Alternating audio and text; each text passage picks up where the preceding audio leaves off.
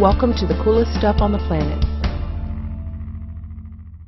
Hi everyone, welcome to the coolest stuff on the planet. I'm Catherine. And I'm Rachel.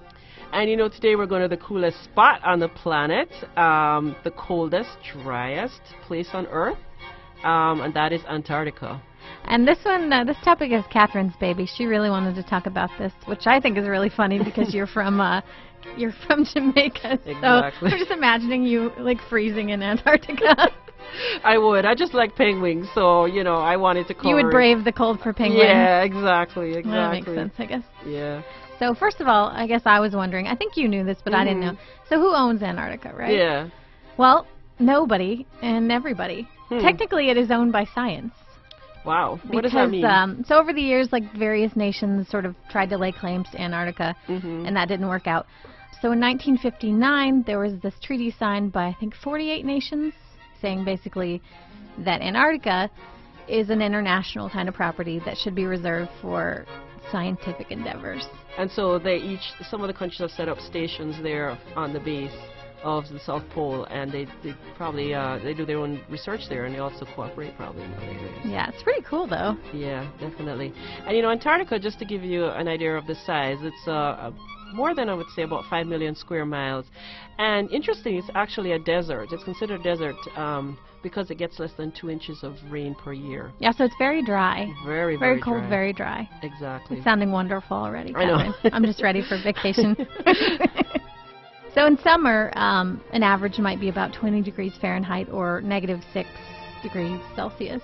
And then in the winter, which is the coldest, you might have an average of about -30 degrees Fahrenheit, which is -34 Celsius. But it can get way lower than that. Yeah. Didn't they record like a really low temperature there? Yeah, this is another like, ooh, go to Antarctica. Wow. So the coldest temperature ever recorded on Earth was captured in Antarctica in 1983, and that was -129 degrees Fahrenheit, which is -89.2 degrees Celsius. Wow. Holy cow. That is cold. But if you are one of those brave, crazy people who, you know, wants to head to Antarctica, here's kind of how the population stacks up. So in the winter, which is the coldest, it's only going to be about 1,000 people, and those are pretty much mostly scientists and people working on the bases there. But then in the summer, that number, you get a lot of like scientific assistants coming in, so that shoots up to 5,000. And then you also have the tourists, so that's another 50,000 people. Yeah, I didn't realize that many tourists had been to Antarctica. That was a lot. That is really surprising. Yeah, it was a really big number. You might be wondering, what am I going to see if I was to take one of those cruises?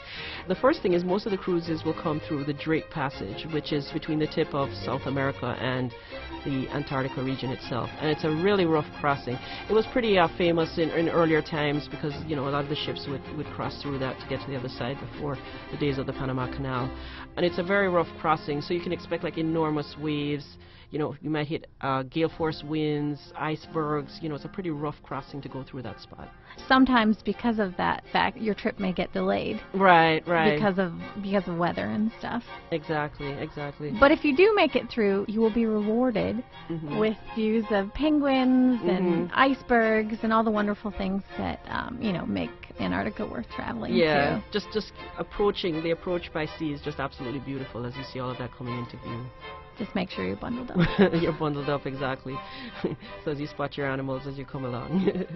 And speaking of penguins, this takes us to Catherine's favorite part of the episode, because I think you mentioned before you love penguins. I do. Yeah, I do. Antarctica is kind of famous for its penguin. It's kind of like the unofficial mascot, I guess, of the continent, penguins. But there are 6 species that are found in the region. The Adelie, the Gentoo, King, Macaroni, Emperor, and Chinstrap. And Catherine and I were just looking at pictures of these little guys, and they look so cute. They're absolutely adorable, and each is very distinctive, you know. Yeah, they all have different markings. I think my favorite is probably the macaroni penguin. Yeah. Just because it has those funny, I don't even know what you'd call them. The little plumes on top. The spiky hair. I don't know. Little orange plumes. Yeah. They're like punk penguins, I guess. I like that. Yeah. And my favorite was the emperor penguin, which is one of only 2 that's found right in the heart of Antarctica. And those were the ones that were made famous in the movie March of the Penguins, which I love. So a non-penguin related attraction. Well, no, this is penguin related too. You can't escape them. So Port Lockroy used to be a French expedition base, and then it was owned by the British. and now there's a historic museum there. Mm-hmm. One thing Catherine and I thought was cool is that there's a public post office there where you can buy stamps and you can leave letters or postcards to be posted. In fact, I think about 70,000 pieces of mail come through this post office every year. Oh yeah, that's one of the highlights of your time in Antarctica, is to have a letter posted from, with a stamp on there from that base, from Antarctica. So, a lot of people go there, and there's also a gift shop there, so you can actually buy a T-shirt and things like that. And they use the proceeds that they raise from that to renovate some of the other sites. And one thing that's interesting about that is the visiting of the tourists is actually part of their scientific research, because part of the area is reserved strictly for penguins. Half the island is for penguins, yeah, right? half the island is and for penguins. half is for people. And half is for penguins and people. So stay on your side. Yeah, stay on your side. And they want to observe how the having people there affects the penguins. That's so fascinating. Yeah, and apparently so far they haven't really found any deterrent or any disadvantage to having people there with penguins. They seem to be able to adapt, and it hasn't really affected their breeding or anything like that. Another cool air quotes thing about Antarctica is you can see the Aurora Australis, which is pretty much just the southern equivalent of the Aurora Borealis in the north. It's the southern lights. Basically, it's the Earth's magnetic field colliding with electrons or photons, and it forms pretty colors that you can see in the sky. Yeah, it looks pretty beautiful. Well, we hope you've enjoyed our visit to the South Pole, and if you'd like more information, check out our blog.